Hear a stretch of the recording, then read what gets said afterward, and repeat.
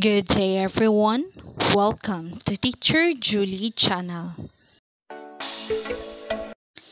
Hello everyone. We have our new lesson in Science 8 which is all about Dalton's atomic theory. This will be the second quarter topic, week 1 and day 2, and this lesson is under the Matatag curriculum.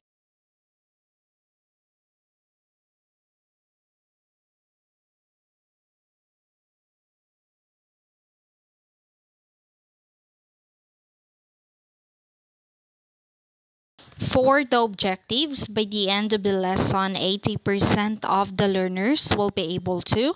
First is to observe the occurrence of the conservation of mass in a chemical reaction.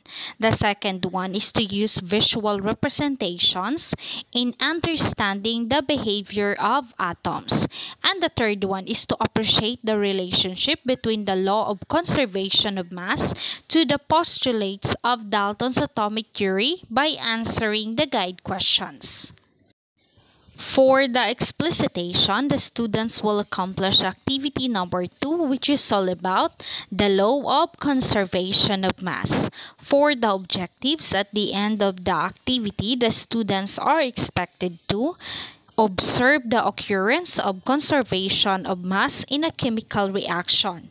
The second one is to describe observations that suggest a chemical change has occurred. The third one is to use visual representation in understanding the behavior of atoms. And the fourth one is to relate the law of conservation of mass to the postulates of Dalton's atomic theory. For the materials needed, 100 ml of graduated cylinder or measuring cup, 250 ml of Erlenmeyer flask or plastic bottle, analytical balance or weighing scale, balloon, and clean piece of paper and watch glass.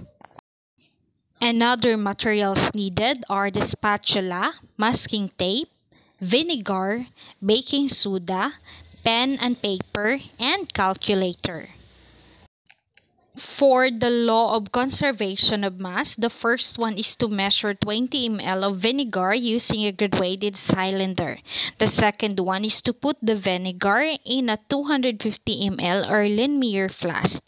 And the third one is to measure 3 grams of baking soda using a clean piece of paper or watch glass.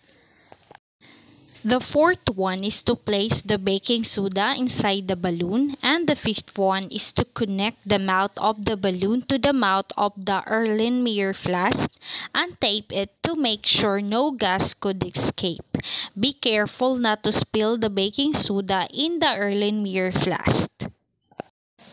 The sixth one is to measure the mass of the setup and record.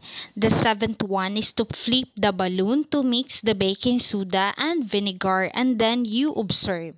And once the mixture settles, measure the mass of the whole setup again.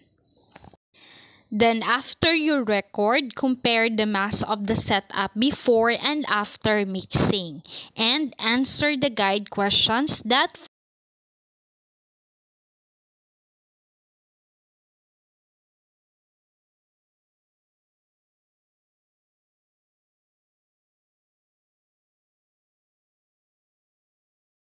guide question, what kind of change has occurred? And the second guide question, what evidences can support your answer in number 1? And for the third guide question, is there a change in the mass after the process? If yes, what might happen to cause such a difference? And for the last guide question, the representation below shows the atoms involved in the process. How can you relate this to postulate 5 of Dalton's atomic theory?